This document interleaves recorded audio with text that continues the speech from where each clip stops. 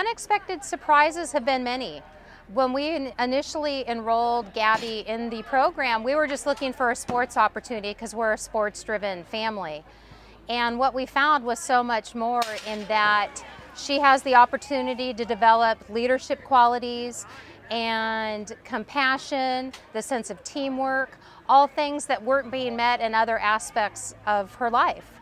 As an example, in the academic forum, a lot of that is based on what we like to call a deficit-based system. What can't you do?